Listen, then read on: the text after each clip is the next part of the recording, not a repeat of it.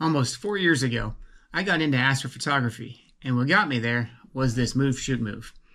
It's a really basic travel mount that is ideal for wide-angle astrophotography, and it really helped me out when I was first getting started. But as I was using this, even on the first couple of trips, I was getting very frustrated with its inconsistency. Sometimes I would get 5 minutes, sometimes I could barely get 30 seconds, and I couldn't understand why, even on the same polar alignment, on the same night, it would just not behave the way you'd think it would. The first trip that I had this on, I was getting probably, 50% keep rate on 5-minute exposures on that same lens on my full frame camera. But then I kept running into issues where try to unscrew itself. Even with the Loctite, for the main plate itself, it was still, if I wasn't paying enough attention, I could sometimes almost lose my camera because it would just swing.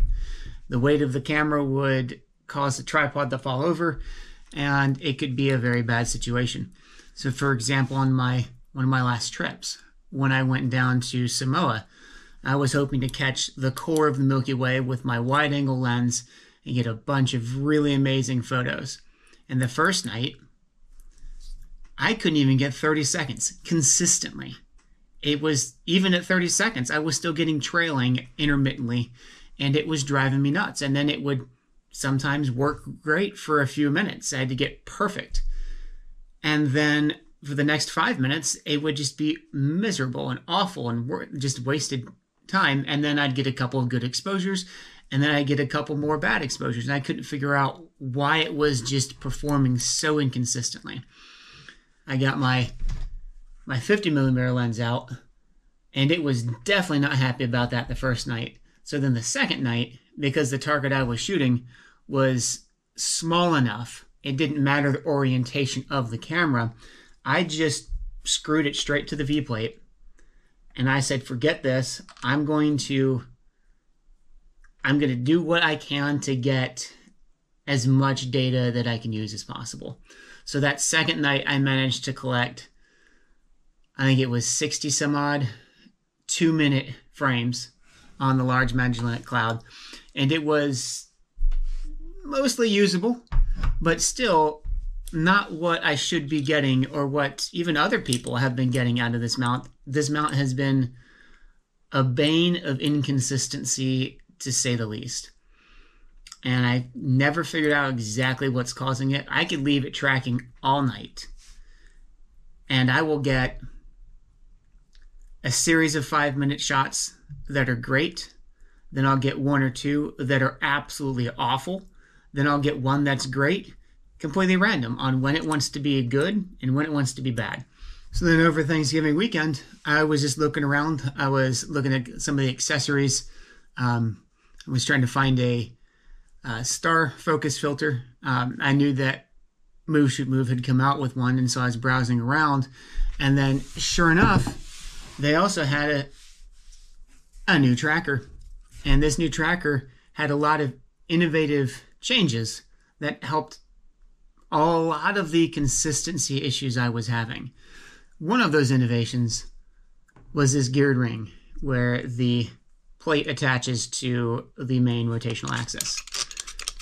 It screws on, and it's got teeth. So when you look at the other side, it's also got teeth. So that will keep this from rotating. So once you've got this secured,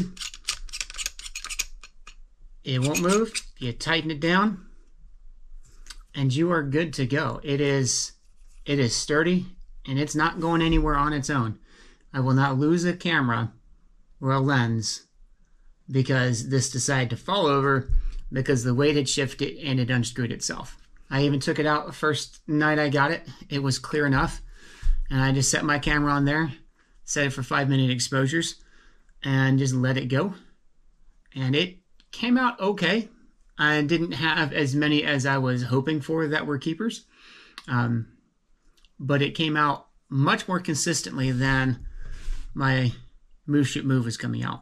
So this Nomad is definitely been an upgrade for me.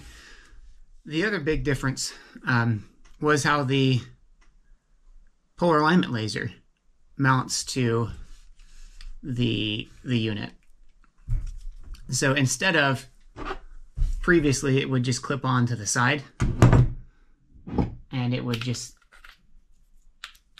you just kind of snap it onto the sides, whichever side you needed it to be on to actually get pointed at Polaris.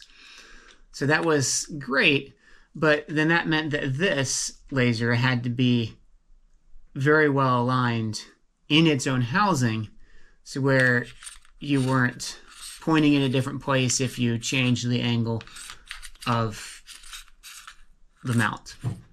However, with the Nomad, they solved that problem, and they put a little threaded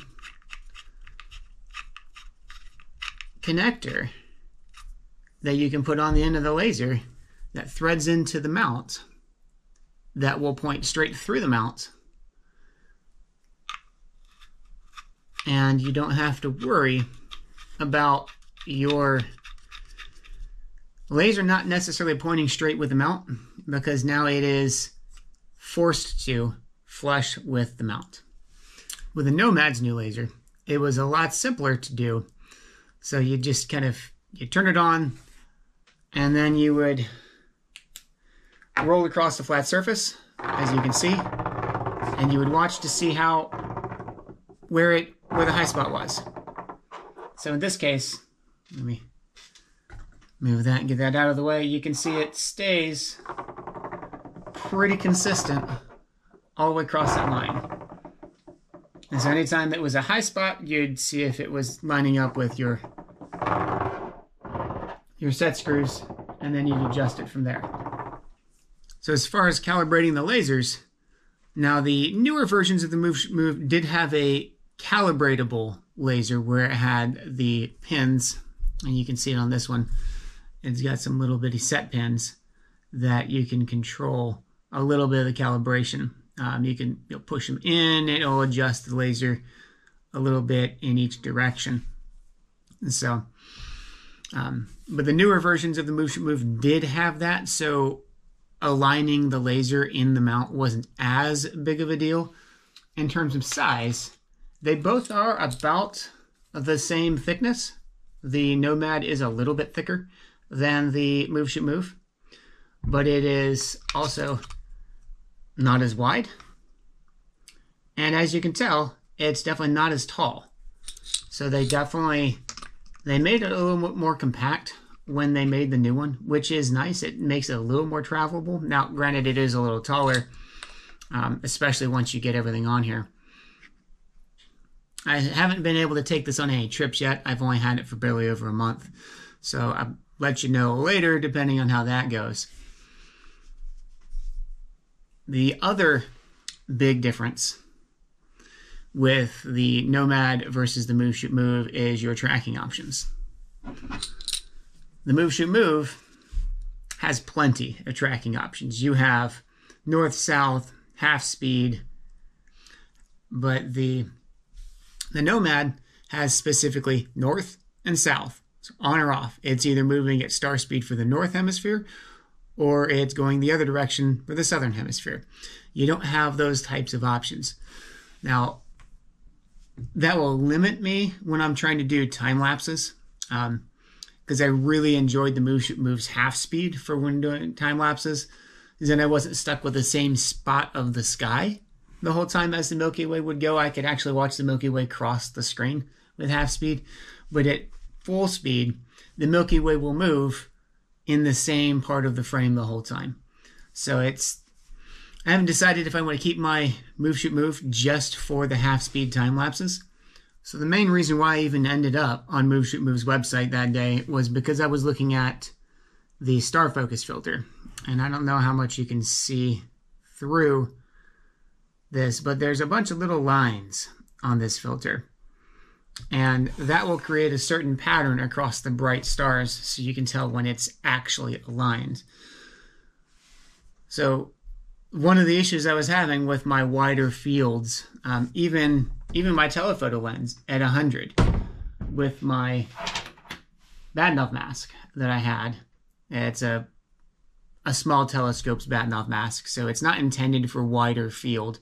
Even with this mask, and with my telephoto all the way back to 100, even at 200, I was struggling a little bit, except for like really, really, really bright stars.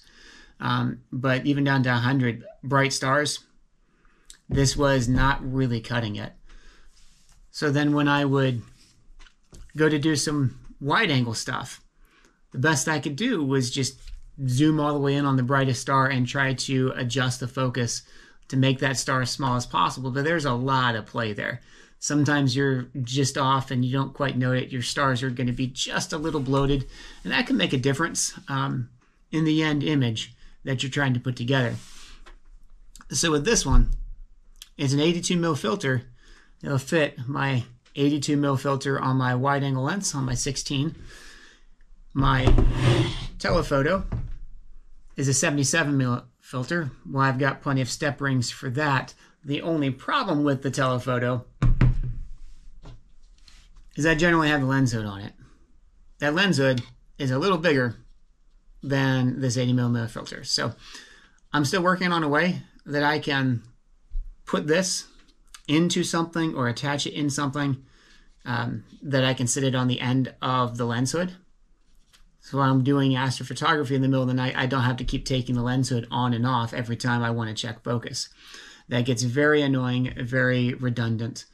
So I would rather just have something I can, like with this one, I just set this right in the end of the lens hood. And it holds it just fine. And I usually do my focus, and I just pop it right off, and then I keep imaging. So once I find a way to float this at the front of the lens hood, I will be probably very happy. So the first real opportunity I had to put the Nomad to use was right after I got it, happened to be the Gemini meteor shower. So I took the Nomad, I took my tripod, and I took my 14mm lens on my full frame camera, and I went out to my cousin's house just outside of town, where it's the darkest place that I have quick access to. They're 15 minutes away, I think. And I set my camera to take 30-second pictures for 4 hours. And I came back later to pick up the camera. The Nomad was still going 4 hours later in the really cold. I think the camera was starting to frost over a little bit. I had a heat pack on the lens, so I didn't have anything on the lens itself. It did pretty well. It held up. It did drift a little bit over the course of 4 hours, so stacking those images did have some trouble with some stars on the edge of the field because it was the 14mm lens at 2.8. Definitely isn't very forgiving on the edge of that star field, that's for sure.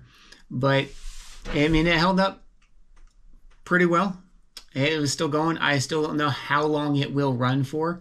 I know the MoveShootMove was supposed to be about 5 hours, and I know that I had it running before for at least 6 or more.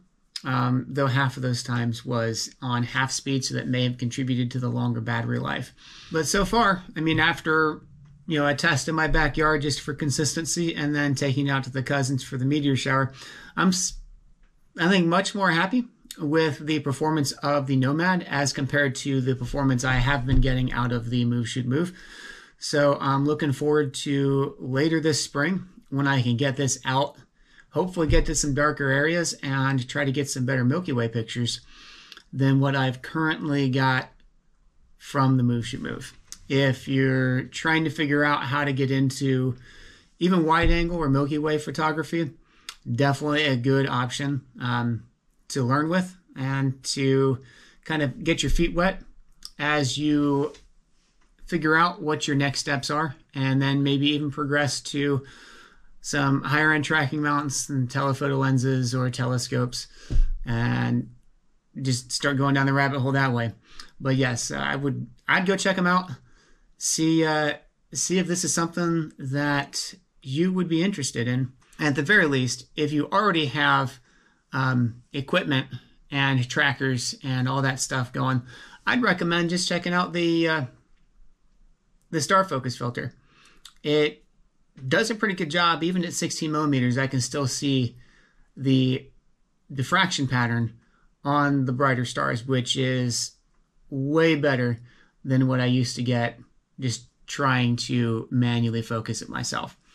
So go check them out and keep looking up and enjoy that night sky. Thanks for watching.